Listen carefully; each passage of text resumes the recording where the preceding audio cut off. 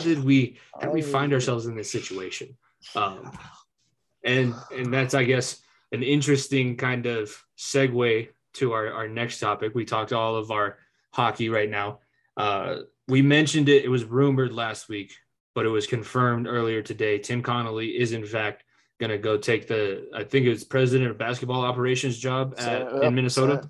Same exact job. Yes. Same exact job for, I think, same amount of money, or is it more money too? It's slightly more money, and it's ownership equity. Basically, a deal that no one will ever turn down. Let's put it this way. And there's no way Crockies wouldn't have gave him ownership equity. Very, very few general managers in the landscape of the 4 professional sports have what Tim Connelly has right now.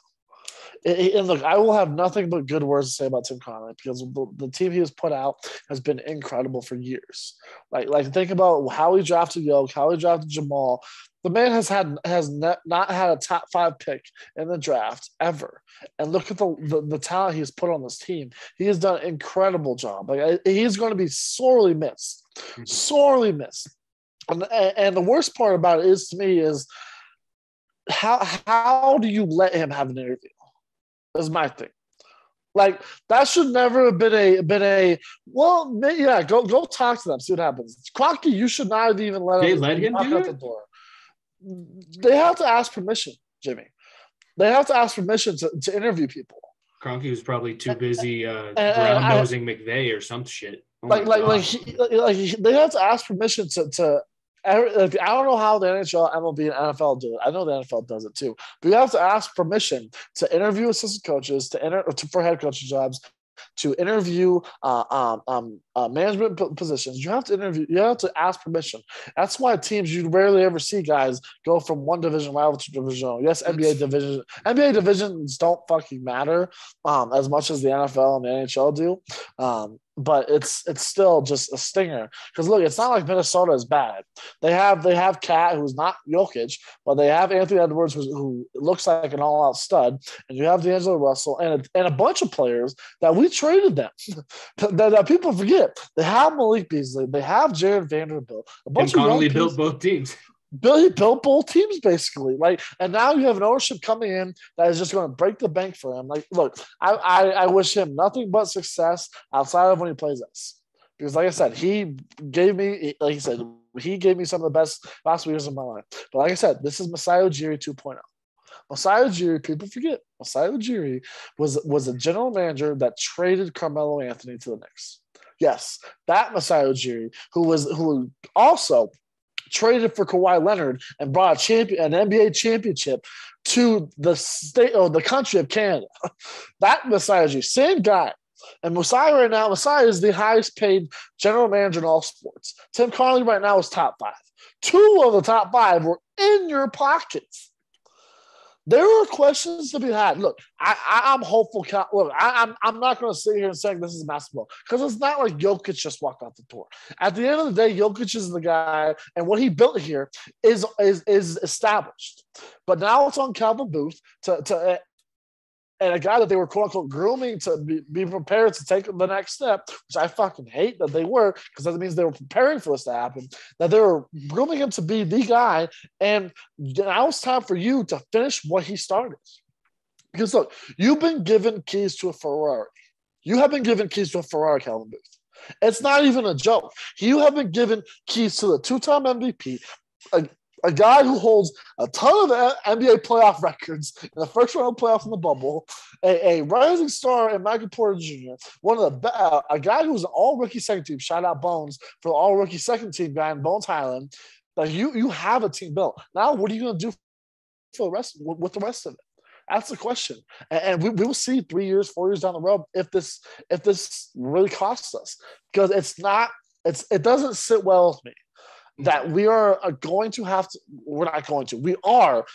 break the bank to pay the greatest player in your franchise's history this summer and give him the Supermax contract. And you have a brand new president of operations making a deal. That scares me. Absolutely scares me. You don't have the luxury of having Yes, John Elway sucks when he was general manager, but we don't get Peyton without John Elway. You don't have the luxury of having John Elway sit there. You don't have the luxury of Joe Sakic making deals. You have Calvin Booth, who was a mid-level player throughout his whole career in the NBA and could be a good exec that is making these deals. It worries me. It absolutely worries me. They are right now. It could either be fine, and as you say, he could take over the keys to the Ferrari and keep things on track, or they could become the Rockies. That's legitimately where we're sitting right now. Because the fact that I did not know that they had asked Tim Connelly permission. That's on me. I should have known that. Yeah. But that just makes you a fucking feeder team. You are the feeder team of the NBA because you're just grooming these guys, and these guys are proving themselves to everybody else in the league. And then the other teams in the league that are willing to spend money and willing to put their franchise in a good spot for the future and actually investing in them, they just steal all of our good parts. That's exactly what the Rockies do. Trevor Story, Nolan Arenado, all of these guys. I get that it's different, but it's. You want me to keep going? Like the Cronkies other than the Avalanche, are inching towards the Monfort territory. I sent the tweet out that it's hilarious that the only ownership group in the state that is willing to put a fucking team on the field that is worthy of the fans is a team that is currently being sold. It's like, think about this: between the Cronkies, the Bowling Group, and Monfort, who would you pick out of the three? I'm picking the new owner. I'll take myself in that equation, actually. I'm picking the new owner. I'm picking fucking Walmart guy. Yeah. That's how sad it is. It's like I said, I'll take Wolf of Wall Street. There's a reason why Stan does not give a fuck about our fans. We haven't got to watch the MVP for 3 straight years. Look. You retweeted the guy. I don't know. I forgot who said it, but Connolly gets to go to a situation where he has ownership equity. His fans can watch the fucking team, and he has all this young talent to fuck around with. Why would you not? That's why I'm not mad about this. This isn't a oh, you fucking traitor, you fucking left us. This is not this at all. He did not screw us at all. This entire thing could have been avoided. All they had to say, all the Cronkies had to say was no. He had to come up from air. From giving McVay a double wrister, you just come up for air for a second and say, no, you cannot talk to Tim Connelly. What was it, 3 weeks ago? He was in fucking Sombor, Serbia. That's why the rumors are circulating. Maybe Jokic doesn't want to sign the next contract right now. No. First of all, don't you put that evil on me, Ricky Bobby. Jenny, we're not talking about that, okay? I figured I was at risk of getting punched through the screen. Don't you put that evil on me, Ricky Bobby? Because if that happens, I may actually fucking break down in tears, okay? So we're not talking about that, okay? All right. He will get paid. He's gonna sign. Yeah. I don't care what you have to fucking sell. Give fucking somebody Red Rocks. Give them motherfucker Mile High Stadium. I don't care what it takes. Give him the fucking keys to the damn city. I don't care what it takes. You're giving him the Supermax. You're giving him the Supermax. I don't make a fucking new name for it. The Jokic Max. I don't care. He's not fucking leaving you. Don't you fucking do this to me. I'm already on edge because I know I've seen this story written over and over again. I've seen the same exact fucking story because you're new to Nugget life, to Nugget life. I'm fucking living this shit for 20 fucking years, and I know what's gonna happen. Yeah. I know what's gonna happen. I know the outcome because there's a reason why the Miami Heat, the San Antonio Spurs, the fucking Lakers, the fucking Warriors. There's a reason why they're consistently, because they find one motherfucker saying, we're opening the bank for you. We have that one motherfucker. We have him. Don't fuck it up. We have him. Don't fuck it up. We have him. Don't fuck it up. Putting faith in Stan Kroenke not to fuck something up. We have that guy. It's a novel idea. We have that guy. That guy that has the ability to fucking be the greatest ever fucking athlete ever. And I'll fucking say it. He'll have his number retired up there. He's on that pace right now. He has the possibility of doing that. You don't fucking let him leave. You don't even hesitate. I don't care who you have to trade, whose dicks you gotta suck. You don't let him leave. Okay, here we go. we're getting to that portion. Jimmy, you have no idea. Like I said, it's a bad dream that just keeps coming back. It's a bad dream that keeps coming back. I've seen the story. I've lived through the fucking Mellow pain. I lived through the AI pain. I lived through the fucking Dante. Like I get it. I'm laughing through the pain, Jimmy. Laughing because I don't want it to happen again. Yeah, that's all I can do. I hope it doesn't. I hope it doesn't. But you know, I saw a funny TikTok because I don't know why I'm on the TikTok trend, but I am. Motherfuckers pick a team at 4 years old and be like, "Yep, this team's going to ruin my life," and that's exactly what these motherfuckers have done to me. Yeah, hey, I'm right there with you. I did the same exact thing, and yeah, it ain't fun. It's just hopefully they keep it. I mean, the pieces are in place now. Just get everybody healthy, and let's see what this team can actually do. And truly, just don't do anything major. You don't need to come in and put new rims on your Ferrari. The engine runs just fine. You don't have to sell off parts just for parts' sake. That doesn't have to happen. So hopefully that's what instructions he's given when Booth takes over. Speaking of the basketball on the court, just briefly, these games suck.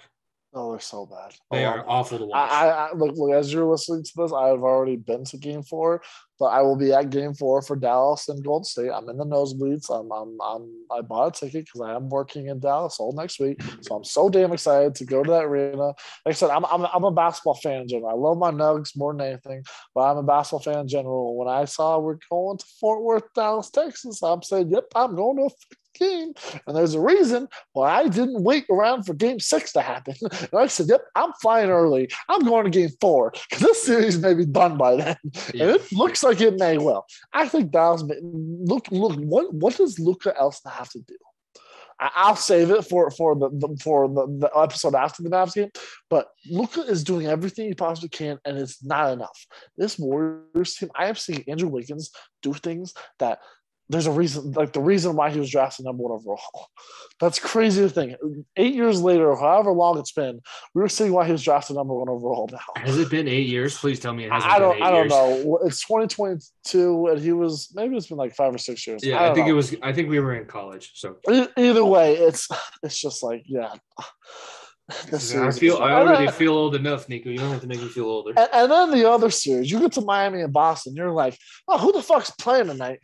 Lowry playing? No. Is Marcus Smart playing? No. Is Tyler Hero playing? No. Is Jimmy Butler playing? No." It's literally like saying, game time decision game. It's literally like the best way to put it, it's Brad Stevens for Pat Riley / Andy Ellsberg / Eric Spoelstra / Ebi Udoka being like the chess match. I'm not playing this motherfucker tonight, but you know what? I'm gonna make sure it says game time decision so you think he's playing tonight. And it's literally been blowout after blowout, but it's not like it's one-sided. It's like, Boston, your turn to kick the shit out of us. Miami, your turn to do the exact same thing. It's like, who wants to be the puppy today? Who wants to lay down dead? It's literally what it is. I expected the series to go 7. I still stand by my thing that I think Miami could win the series because they'll win the home games. They have home court advantage the last 3 games.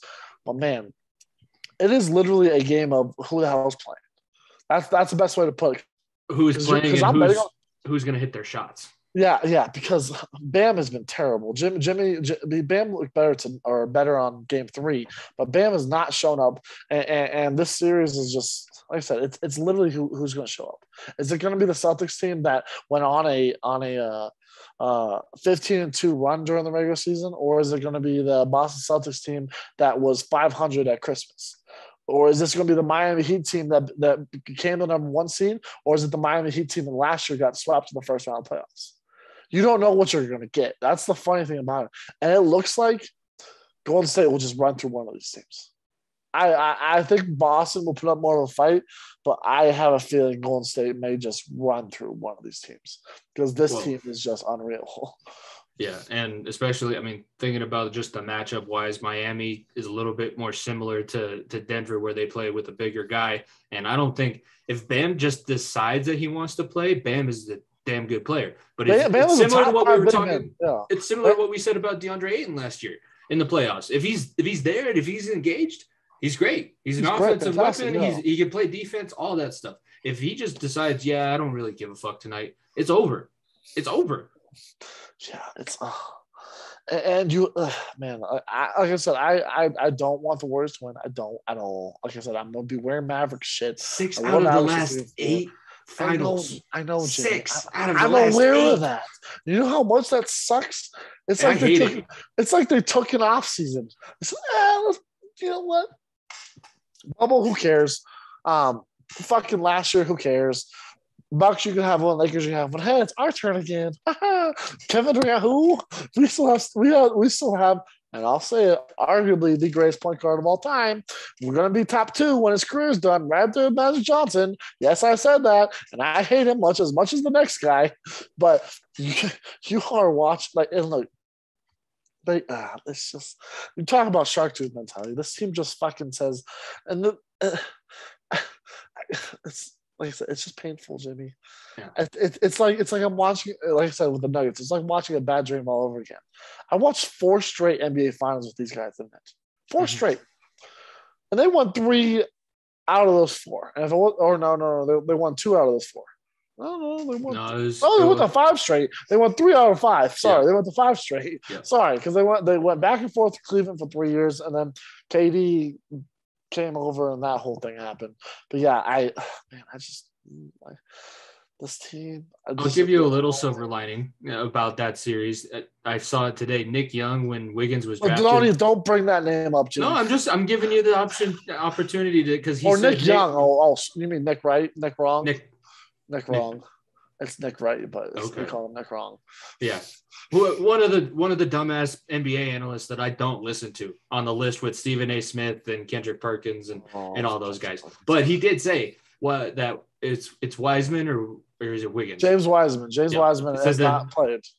No, he was talking about Wiggins. Whoever had the poster the other night. He said Wiggins just absolutely when Wiggins was drafted, he said he's never going to be able to play big minutes, and the Warriors just threw away like 8 years for the money that they ended up paying him. I was like, Does anybody want to tell him? I don't know about that, but yeah, Wiggins, like they're not. Look, this Dallas team is not getting beat by Curry and Clay and Dre.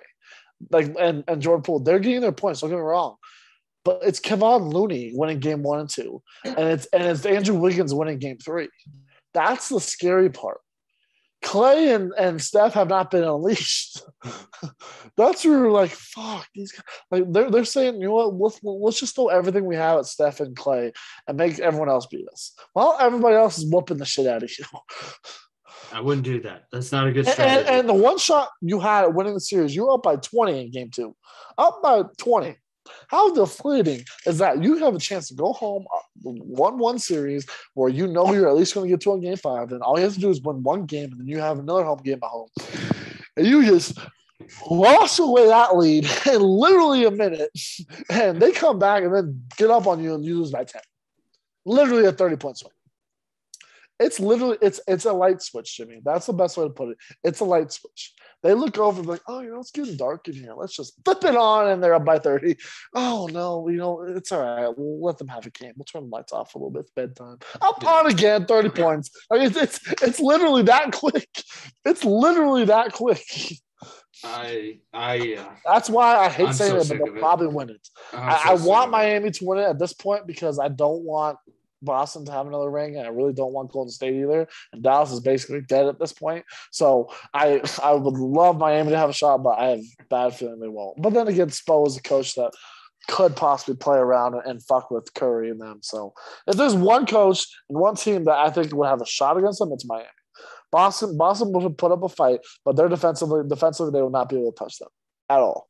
Like it'd be night and day. Marcus Smart, you throw him on one of Steph and Clay, and the other one goes off for 40. That's literally all happened. And then when you switch them over to the other one goes off for 40. It's literally like, who are you going to pick? Miami has the guys in the Gabe Vincents, the Kyle Lowrys, the heroes and Jimmy Butler's are good defensively. They're a good defensively sound team. Boston is not that. They'll put up points on you in a hurry, and that's how they win games. But Miami, in my opinion, has the best shot against these guys because it's tough sledding to see who's going to beat them. Yeah. I'll tell you the only thing that I'm hoping for in the NBA playoffs, some entertaining series or some entertaining games. I don't want to be able to turn off a game in the third quarter. Like I would do that anyways, but I don't want to have a blowout by the time that we get out of halftime. That's all I would like to see one competitive series, but before we crown an NBA champion. That's all I want. Like maybe it's because the Avs are I really have a strong feeling they have a chance at the cup, or maybe it's because I think that the way ESPN and TNT especially has done such a good job promoting these games that I'm watching more hockey games. Maybe because the Nuggets are out, but these games, like I said, I didn't even watch. Like in years past, I wouldn't even touched watching the Tampa Bay versus Florida game. I would have automatically threw on Boston versus Miami. It's not even a question. And this year, I'm like, I'll just watch Tampa versus Florida. I don't care. Like I know I bet on it. I threw money on Boston to cover, and they hammered the cover. But I was like, that's not going to be entertaining me. I might as well throw on some schoolyard puck and see what's going to happen. Yeah, and this is also like ESPN. I will say for the hockey games, they've had some issues, but it's their first season. It is light years better TNT has than what been it was. Fucking incredible. Yeah, TNT has been my favorite the entire season. I don't know who has the cup final, but I hope they do.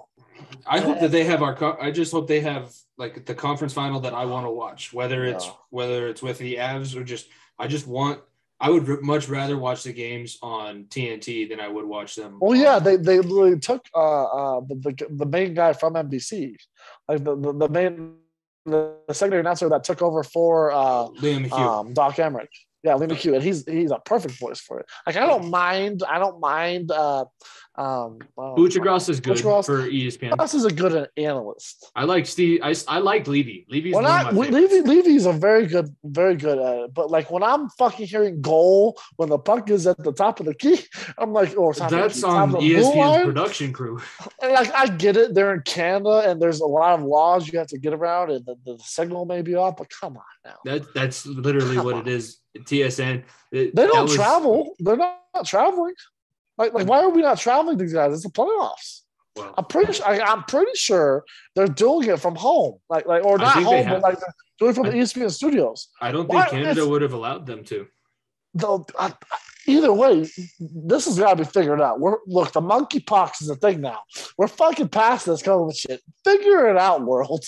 Like we're talking about high quality playoffs. People are turning on the fucking radio, myself included. We've been very lucky. I think all the Avs playoff games this round has all been TNT. So we've had fucking excellent announcers. But come on, do better, ESPN. I have such high expectations for you because of what you did with basketball with Mike Breen, and then what you did with Monday Night Football, getting Joe Buck and Aikman back. Like it's such high expectations. All it does is a few phone calls, and maybe you can get old Doc out of retirement and hope and maybe save the Stanley Cup final, because I'm hoping TNT gets it. I hope TNT gets it as well, but also just the studio analysts for ESPN. I liked watching Chelios and Messier play, but I don't really. They're not as entertaining as the guys on TNT. Even when Wayno's there, and Wayno's definitely the stick in the mud of the group. When Wayno's there, he's a Ferrari in the trailer park. Yeah, he's just having fun. He's like, I'm one of the boys again. This is great. He has more goals. He has about 100 times more goals than everyone on that fucking panel combined. Everybody else on that panel would have been fighting for Gretzky.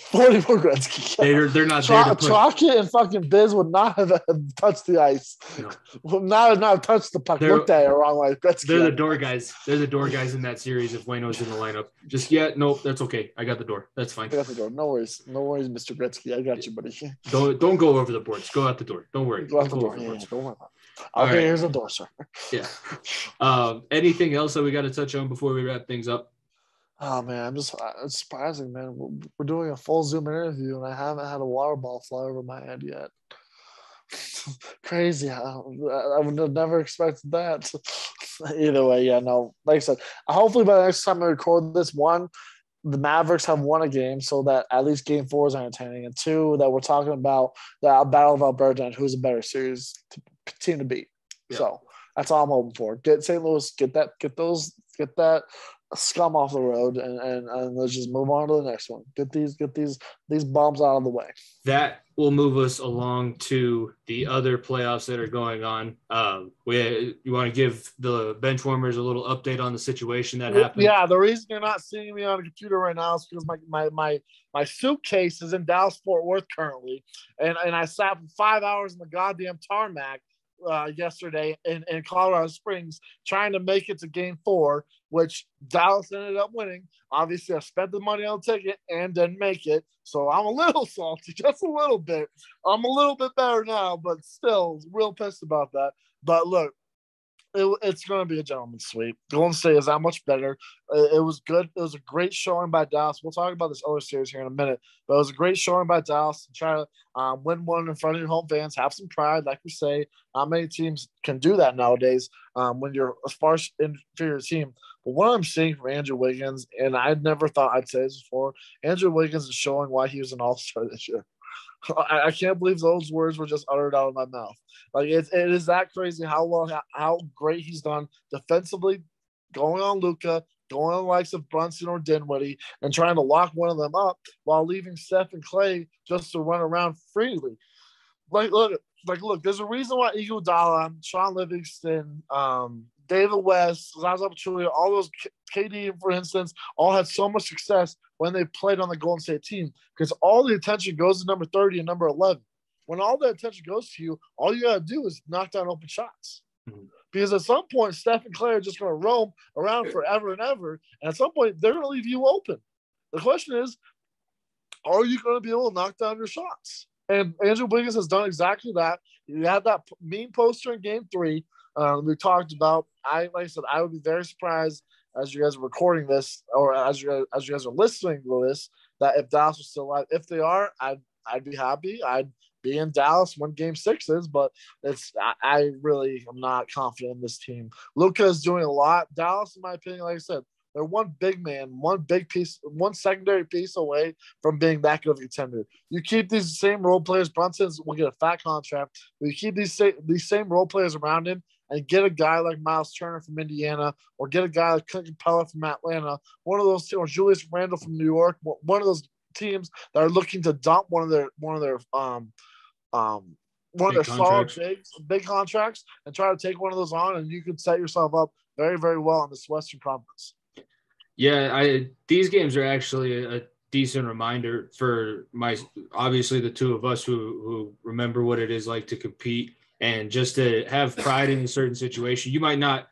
I don't think Dallas. They obviously want to win the series, but I don't think Dallas thought putting up a win last night is going to propel them to a series victory. They just wanted to make sure that they put out a prideful performance and put at least one game out there where they could say, yes, we played the best that we could. And if they lost last night, they would have been happy with their effort and they actually put up a fight. They ended up winning. So you get even that much more pride. And it's the similar energy to what we saw, especially, that third period when they pulled the goalie tonight. And I know I don't want to keep going back to it. It was just a pride moment. And we're seeing that these professional athletes, for as much money as they do make and as many, especially in the NBA, taking days off and rest days and load management, they still do have some pride. They still do want to play as well as they can. It's not like anybody goes out there to absolutely get dominated. And that was a good reminder. So that's what I'm taking from this Dallas Mavericks team. But I agree with you. A gentleman's sweep is going to be the best case scenario for a team that's set up the way that they are. And that's a great segue to talk about the other series, about having pride and not getting your ass beat every single night. Because that's exactly what's happening in Boston and Miami, where every single game has been a 15-point game. Mm-hmm. But look, I don't know. It is literally a mind fuck. Who the hell's playing? Who the hell's not playing in the series? Jimmy Butler does not look 100% out there. Look, this is the Eastern Conference Finals. And we have guys taking games off. This is not the first round of playoffs. We have guys like Lowry who took the first 3 games of the series off. We have guys like Tyler Hero who hasn't played the last 2. This is the Eastern Conference Finals. Last time I checked, the Heat culture was if you can walk, you can run. If you can run, you're playing tonight. This is the Heat that we saw last year get swept in the first round. Remember, this is the exact team that we're seeing right now. And I think Spo's high up with it too. because he is tired of trying to throw Duncan Robinson out there, who was terrible all postseason outside of that one game to start the postseason, and having to throw Max Strus into situations he's not ready for, and you can tell it's gaining on him. Like Oladipo, my God, your three, he is as useless as Ben Simmons from the field shooting right now. It is that bad with Oladipo, a guy that was an all-star, I want to say 3 or 4 years ago, and a guy who was Defensive Player of the Year candidate 2 years ago. Like, he has fallen so far off for this team, and if they had some of that production from him, they would not be in this position. And look, they're only down 3-2 going into Game 6, but you go to Boston, that's not easy. It's not easy at all. And Boston right now, look, I want to go back on what I said on Tuesday and say Boston's defense is not good. Boston's defense is incredible. Watching the series back again, Boston's defense is not what it should be without Robert Williams. When Robert Williams is on the floor, it's that inside presence because they swarm, they switch everything. 1 through 5 can guard 1 through 5 on the other end. That's exactly what you want from this team. And if you're a Boston team, that's exactly what you want to look for when you face if you face Golden State in the finals, because each guy can switch on every single guy, and it makes life living hell for the opposing team. And like I said, having Marcus Smart, Defensive Player of the Year, on your team, he'll be able to match up with the other team's best guy. And I just, like I said, Miami, I hope they push it to 7, but I still think Boston takes the series. But man, I wish like I said, I wish this is the Miami Heat team that was just mentally weak when it came to when they faced the Denver Nuggets in November. Mm-hmm. That's exactly what it was. The Miami Heat team of the past month or so for the playoffs, this is not the same team at all. Look, I don't want Boston to win. I don't want Golden State to win. Hell no. I do not want that to happen. So I'm hoping Miami can somehow pull this out of their ass, but it's going to take everybody taking a shot of whatever in their leg before Game 6 and getting their ass out there. Because if there's one team that doesn't go down without swinging, it's the Miami Heat. And if you guys aren't ready to go and won't be willing to throw it all in on a closeout game, Spo and Pat Riley and Alonzo Mourning and Andy Ellsberg will look at you and be like, yep, you're gone. We're finding someone else that can do exactly that because you're a good player. But when the lights are turned on, if you don't know how to play Miami Heat basketball, you don't deserve to be on this team. And this also now brings up the double-edged sword. We talked about the Heat being able to win that round 1 series, basically pitching a reliever game and not having any of their stars play. It's mentally weak. You get your team into the fact, we can just turn on and off the light switch. And we mentioned on Wednesday's episode, the only team that is a light switch right now is the Golden State Warriors. And even that was put to the test a little bit in Game 4 because they tried to turn it back on and Dallas was able to stave them off. So no team can just show up and think that they're going to win any kind of game, especially when it comes to professional sports playoffs. And this is a Boston team who was disappointed in the bubble, losing to Miami in the conference finals, had a disappointing season last year, and now they have their star players playing well at the right times, and getting this win in Miami is huge. Getting this win in Miami is the biggest thing for Boston sports right now. They have nothing else that they're looking forward to. The Bruins are done. The Patriots suck. Mac Jones is not going to be a good quarterback in the future. I hope all you massholes have turned this podcast on by now so that we got this far. But I will give you credit. You're probably you look like you at least have a stranglehold on this series right now, which is funny to say at 3-2 being the series record. But the way the Heat have shown out the last 2 games, it doesn't look like they're bouncing back anytime soon. Bam was one of the top performers of the and he Heat was game. Terrible. It wasn't a good. It's not like he had a good game and was a top performer. He was just the best terrible. Of the worst. He has been terrible all series long. And then the game that he finally shows up on, the rest of your team decides to not show up. It's funny betting on this series. Obviously, I'm about to be in a different state, so betting wise is a little different. But betting on the series, the over under set at 203, and right now we're hitting games at college basketball level games. We're hitting 160s and 170s, 150s around there because of how much defense Boston is showing. Maybe it's their good defense, or maybe it's just Miami just completely falling under the pressure. I don't know what it is, but. It looks like we're going to get Boston versus Golden State. It'll probably be the most entertaining series in the NBA playoffs because they've all been absolutely shit. throughout the whole series, outside of the Game 7 from Luka, and how much fun it was to see them pour it on Phoenix. So it may be the best series we get out of the finals, but man, it's not ideal. No, it's not. And when your team especially starts to struggle in the playoffs, that's when you can start looking forward a little bit. And the fact that NFL teams are going into minicamp, I'm sure you've seen the videos from today's practice where Russ is throwing to Cortland Sutton, and it looks like he actually has some things going right for them in practice. I just saw this coming across ESPN. Gruden's suit that he has against the NFL, it was ruled in favor of John Gruden today. So it is going to move forward in that process. He's suing the NFL for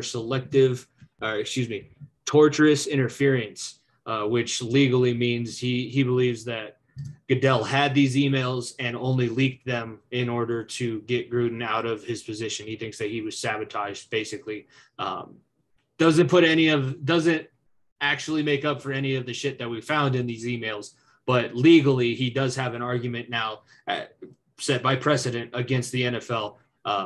This is something that we didn't plan on discussing, but it is big enough news. This offseason looks like it could be one of the biggest black eyes the NFL seen in a few years. You have that going on with John Gruden, and then you have the situation in Washington where apparently Dan Snyder bought $200 million worth of land about 50 miles away from the Washington Redskins, Commanders football stadium right now. So, they're saying he may get kicked out. And then Roger Goodell gets asked that, asking, well, what do you mean about that? And then you have the Pro Bowl debacle going on. It is the NFL right now, outside of the actual play on the field, is in turmoil. The play on the field carries this game so far because of how much everybody loves watching it and how much everyone loves having a team, that all the behind the scenes stuff is just getting thrown under the rug. And this is stuff, like I said, what Dan Snyder did in Washington is literally is as criminal of a thing that's ever facing happened. Like major prison time. That's what he should be facing right now. It's as criminal as a thing that's ever happened in the history of any major sport.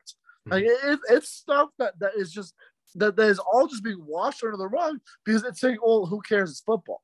Right? That's exactly where they're at right now. And this John Gruden thing, and then you have Kaepernick. Look, in my opinion, Kaepernick, I don't know if he'll be able to play. He's not going to start in Oakland, but he gets a shot. And it seems as though the Raiders maybe just trying to cover up the whole Gruden and Ruggs thing by trying to get some good publicity to them. It's something right now. And then you have the Deshaun Watson stuff, which they haven't even figured out what they're going to do with that yet. So this, like I said, if it wasn't for the play on the field and if it wasn't for the fan bases, the NFL right now would be in absolute turmoil. But considering of how well fan bases do, how well the product is on the field, it is trumping everything that has gone outside of it. Because if this were hockey, if this were baseball, the league would be almost shut down nearly because of how bad everything behind the scenes has been going on. I really hope I wanted to bring this up because I do hope that these two things stick, because the NFL has been able to get away with murder, and what you're saying is correct. If the ratings are good, everybody will just ignore everything else. But it's going to look bad enough. This Dan Snyder thing has to happen, and it's only going to happen right now because he was withholding funds from the other owners. It didn't matter that he was soliciting his own cheerleaders for his season ticket holders. Any of the other infractions that he had, terrible stadium design, stadiums falling apart, almost crushed your opposing team's quarterback, all of that put aside, only because he funneled like $200 million away from the other owners. That's when all the other rich white men are going to stand up and raise their hand and go, yes, that's the issue. That's why we got to get him out of here, when he should have been gone 8 years ago. It seems like this has been going on for so long, and everybody's just known about it and just not said anything because nobody wanted to be the squeaky wheel. Well, sometimes being a squeaky wheel and getting one over on the organization is what is needed, because the NFL needs a reality check. Because right now the NFL thinks that they can just get away with anything, and that can't be the case. It cannot be the case. No, absolutely not. It has to be fought against, and I think it's at least a step in that right direction. I'm sure at some point it's going to get squashed. And the other thing that flew across my timeline today was all the Carson Wentz stuff. I don't know if you saw this. Excuse me, about his last couple of days in Philly, about how. Sorry, I'm choking. Oh, hold on. Oh, sorry. I'm choking. Not as much as the Avs right now, but I'm choking. Howie Roseman apparently yelled at Carson Wentz, "Get your ass back in the game," when he was injured that last game. He had in Philly, and when he drafted Jalen Hurts, sent a smiling emoji at Carson Wentz saying, "You're done for." There's little things behind the scenes. Like I said, if the product on the field wasn't as good as it is, and if the fan bases wouldn't get behind teams as much as they are, the NFL would be just an absolute shit show.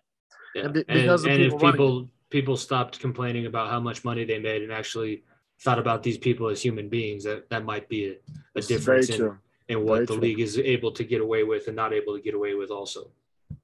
Very, very true. Like I said, yeah, it's we're both lucky that we're in different scenarios. Your team just come off a Super Bowl appearance, and my team is getting sold at least, and it's not as bad. And I have brand new quarterback, so at least we're lucky on that end when it comes to this situation. But man, like I said, it's a black. Hey, look, the best way I can put this is a heavyweight boxing fight. The NFL is Mike Tyson and the opposing is Conor McGregor. You're going to get a bunch of shots in. You may damage his eye 1 second, but Mike Tyson is going to stand over them all at the end of the day, because it doesn't matter how many bruises this league has. They will always be afloat and always trump every other sport when it comes to ratings, when it comes to fans, when it comes to sports, whatever it may be. Outside of money right now, the only reason why they're second place in that, or not even top 3 in that, is because the MLB doesn't have a salary cap, and the NBA just gives stupid money out. That's the only reason why they're third in that. Besides that, they trump everyone else, every other sport, and whatever they want to. It's been an interesting couple of weeks for football, both at the professional and collegiate levels, with the amount of drama that's been going on. Real quickly, we're going to kind of wrap this thing up. I got early morning practice on Thursday, and Nico's got to actually hopefully get on a flight this time to Dallas and get out there for his job. I will be at the Game 5 watch party, so hopefully as you guys are listening to this, you all enjoyed that from me the day before you're listening to this on Thursday. Like I said, I gotta get a little bit of shit injected in my veins, so I'll be at that Ruckus party in Dallas either way. But yeah, hope you all enjoy that. Before we end this real quick, I do want to say 1,000 prayers to all the people out in Uvalde, Texas, and at the Hobbs School and all that everything. Like I said, it's a sad thing. I'm going to be in Texas this next week, so it's gonna be a tough one. But thoughts and prayers to all the families out there. Like I said, it's a tough world we live in, and the best thing we can do is be there for one another. Yeah, all the stuff that we've complained about for the last 40 minutes, and me feeling this down about a professional game not going my team's way. It's a reminder that not everything in your life matters as much as you think it does, especially I made my intentions clear about possibly pursuing a career in education, and that's a harrowing reminder of what is a possibility, and it's an unfortunate possibility. So I agree with you. I echo your sentiment. Terrible tragedy, and hopefully those people are able to rally around each other. Absolutely. And the one thing I want to end this show off on a high note. High note, no pun intended. I missed this the past two weeks. I completely forgot to say this. Well, actually, no, I did say this about Astro being drafted. And look, there's a lot of great guys doing well in the pros. Trevor and James Parker are trying to make the team for the Broncos. Hopefully, they can make the preseason roster. So, hopefully, all of them can continue doing well. Like I said, in the large scheme of things, Avs losing sucks. It sucks for both you and I. We fucking hate it, and it's not fun. But in the large scheme of things, cherish things that are in your life, like the things that Jimmy's getting to enjoy this week with Dom's 21st birthday and Eddie graduating. It's the little things. Like I said, we can be pissed, we can yell at teams, we can say this team fucking sucks, go on and on, whatever matter. But all we're all humans, and we all are existing on this massive planet that God's given us. So that's all that matters. Yeah, what? Somebody called out the Avalanche on our timeline? Who could that have been? I have no idea. Real quickly, are we talking about the Avalanche in the Western Conference Final? I need a prediction to get a hot take out of you. I don't want to jinx it, so I'm knocking on wood. But are we talking about Western Conference Final the next time we record on Tuesday? Game 7 win. Game 7 win. Game That's 7 Nico's take. You're not going to love that. I know you're going to hate every second of it, but Game 7 win. As long as they look good in 6, I don't care if they have to win it in 7. Just don't look the way as you did tonight. That's all I care about. We're wrapping things up here on episode 90 of the Far End of the Bench podcast. Be sure to follow at FEOTB Pod. Listen to our new episodes every Wednesday and Friday throughout the playoffs. Only a couple more weeks of that remaining. So be sure to enjoy this while it lasts. Leave a 5-star rating and a review. Tell a friend to check the show out. We appreciate everybody spreading the word and the interaction that we've got from you guys on our social media pages. It's really awesome. It's a lot of work. It seems like 90 episodes in, and we're finally starting to see some dividends get paid off. So we appreciate everything like that. Be sure to subscribe to the YouTube channel as well and keep interacting with us everywhere. For that, episode 90 of the Far End of the Bench podcast from myself, Jimmy Pilato, my co-host Nico Bryant. Thank you very much for listening. We will see you guys next week. Peace.